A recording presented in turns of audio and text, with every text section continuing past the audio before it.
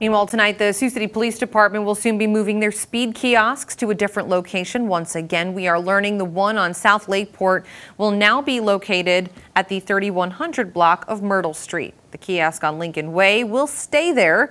Earlier this year, they were moved to Lincoln Way in South Lakeport. Officials say if drivers follow the speed limit, they won't have to worry about getting a citation from one of these kiosks.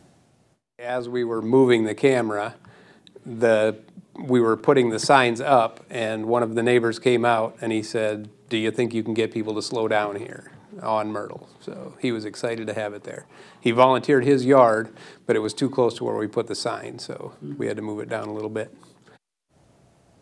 Sergeant Asoff says that from May 4th through August 15th, when the camera was on South Lakeport, there were more than 700 notices generated for speeding. And during that first week of the system, that 3% of the drivers that were speeding, but decreased to under 1% by the end of that time frame. So good news there.